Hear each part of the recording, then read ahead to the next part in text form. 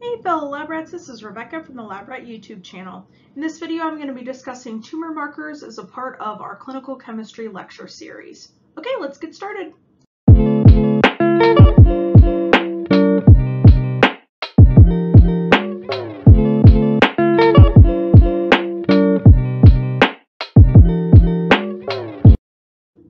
So we've all heard of cancer, but what is its definition? So cancer is defined as a disease in which some cells in the body start to grow uncontrollably and spread to other parts of the body. It's currently the second leading cause of death in the United States, with death from cardiovascular disease being ranked at number 1. It's estimated that 1 in 7 people will develop cancer during their lifetime, with genetics and environmental exposures leading to the cause. In men, the most common types of cancer are of the prostate and of the lung, and in women, the lung and in the breast. A lot of this lecture is just going to be memorizing terms. So the first term is oncology. So this is a branch of medicine that deals with the prevention, diagnosis, and treatment of cancer or tumors. Now, a tumor is a new growth of tissue due to the uncontrolled proliferation of cells. Tumors can be defined as either being benign or being malignant. So benign tumors are not invasive to the surrounding tissues and are generally not as serious as those that are malignant. Malignant tumors are those that are invasive and can metastasize, meaning it goes into another tissue. In malignant tumors, there are two main types. So carcinoma, which is a malignancy that affects the epithelial tissues. So these are the tissues that form the main coverings of the body surfaces. They line the body cavities and organs and are the major tissue type in glands. Sarcoma is a malignant tumor type that affects the connective tissues. So these are the tissues that help to bind structures in the body together, form a framework and support for organs, and also store fat. This slide shows more terms that are also important to know regarding tumor marker testing. Angiogenesis is the development of new blood vessels. This process involves the migration, growth, and differentiation of endothelial cells, which line the inside wall of blood vessels. This plays a critical role in the growth of cancer because solid tumors need a blood supply if they are to grow beyond a few millimeters in size. Tumors can actually cause this blood supply to form by giving off chemical signals that stimulate angiogenesis. Apoptosis is the programmed death of cells, which occurs as a normal and controlled part of an organism's growth or development. The loss of apoptotic control allows cancer cells to survive longer and gives more time for the accumulation of mutations.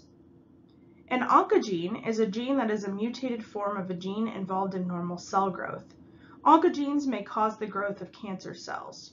Mutations in genes that become oncogenes can be inherited or caused by being exposed to substances in the environment that can cause cancer. A tumor suppressor gene, or anti-oncogene, is a gene that regulates a cell during cell division and replication. If the cell grows uncontrollably, it will result in cancer. When a tumor suppressor gene is mutated, it results in a loss or reduction in its function. A tumor marker is anything present in or produced by cancer cells or other cells of the body in response to cancer or certain benign conditions that provides information about a cancer, such as how aggressive it is, what kind of treatment it may respond to, or whether it is responding to treatment. We test various tumor markers in the clinical chemistry department of the laboratory. These markers are not sensitive or specific enough to be used for general population screening. So this is why they are not just tested on random people, only if the physician suspects that there is an issue. The Betz-Jones protein, which is seen in the urine of patients with multiple myeloma, was the first tumor marker that was discovered. So what makes a good tumor marker test? So it needs to have a good analytical sensitivity and specificity. So it needs to be positive in the presence of the cancer and negative in the absence of the cancer. Meaning we don't want to tell people that they do not have cancer if they do have it, and we do not want to be telling people that they do not have cancer when they actually do have it. So it needs to have good accuracy and precision with a reasonable cost and turnaround time. It can't be so expensive that no one can afford it, and also it should be able to be performed reasonably quickly. So there are 4 main classes of tumor markers, which we will discuss in this lecture. So proteins and oncofetal antigens, hormones, enzymes, and steroid receptors. So let's talk about this first one, proteins and oncofetal antigens. So of the proteins and oncofetal antigens as tumor markers, the two that we'll be discussing are CEA and AFP. Carcinoembryonic antigen, or CEA, is an oncofetal antigen. Oncofetal antigens are proteins which are typically present only during fetal development, but are found in adults with certain kinds of cancer. Elevated CEA levels were initially used to detect colorectal cancer, but can be in other types of cancer in the breast, lung, and gastrointestinal tissues. CEA can also be elevated in non-cancerous conditions that affect the lung, liver, and colon. So you see how these tumor markers are not very specific. So like in a heart attack, right, the troponin level is going to be elevated, and we know that the heart is being affected because troponin is so specific for the heart. So these tumor markers are not specific to one tissue source or one type of cancer. So now alpha fetoprotein, or AFP, can be elevated with cancer of the liver and germ cell tumors in the ovary and the testes. In utero, elevations of AFP in the mother's blood or amniotic fluid is associated with something called spina bifida, and this is a neural tube defect that affects the spine's development in utero. Three protein tumor markers are CA125, CA19-9, and CA15-3. CA125 elevations are primarily associated with ovarian cancer.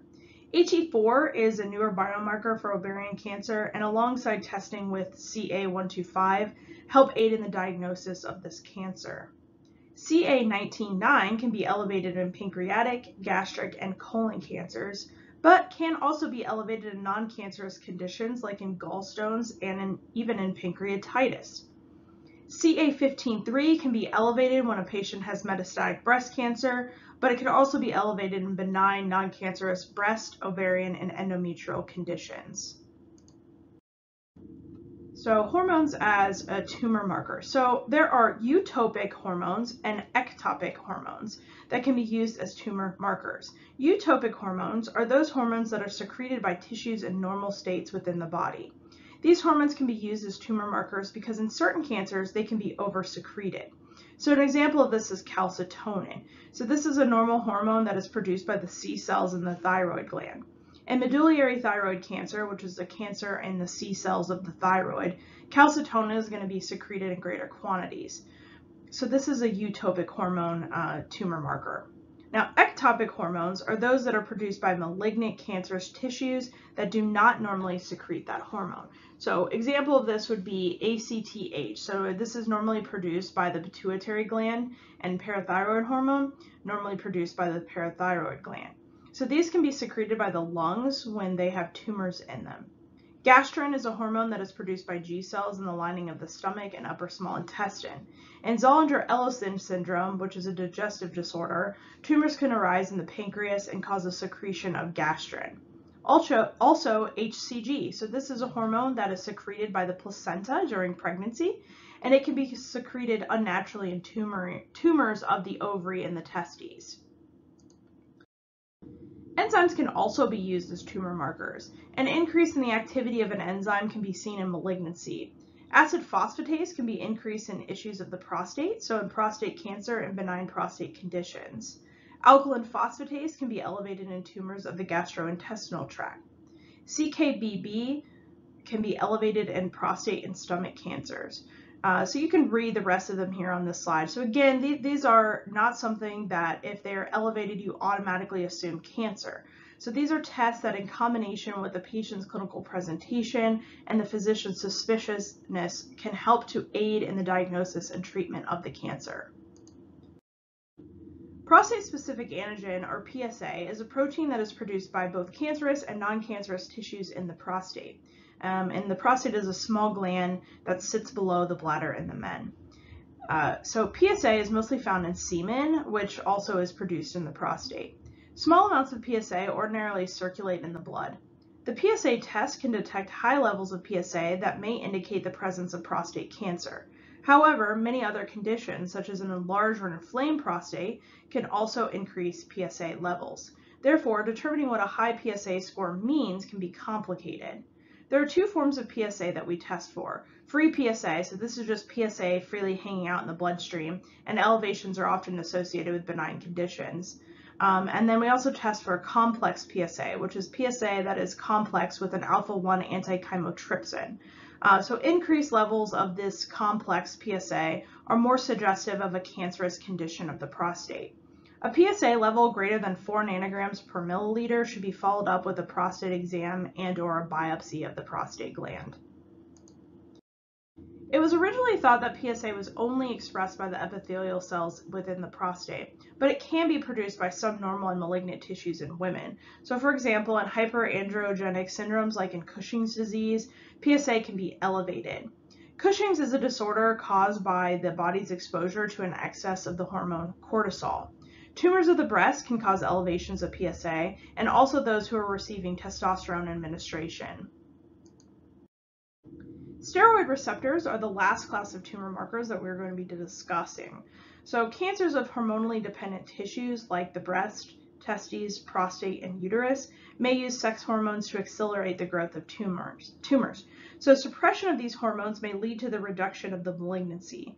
Steroid receptor assays done by immunohistochemistry testing can predict which tumors are most likely to respond to the manipulation of these hormones. There are receptor tests currently for estrogen, progesterone, and androgen receptors. The HER2 New Protein test is a test that measures the amount of HER2 New Protein or cancer cells, or how many copies of the HER2 New gene are in the DNA of cancer cells. So the HER2 New Protein helps control normal cell growth. Larger than normal amounts of the HER2 New Protein or too many copies of the HER2 New gene may be made by some types of cancer, including breast, ovarian, bladder, pancreatic, and stomach cancers. This may cause cancer cells to grow more quickly and spread to other parts of the body. A HER2 New test can be done to help plan treatment, which may include drugs like Herceptin that target the HER2 New Protein.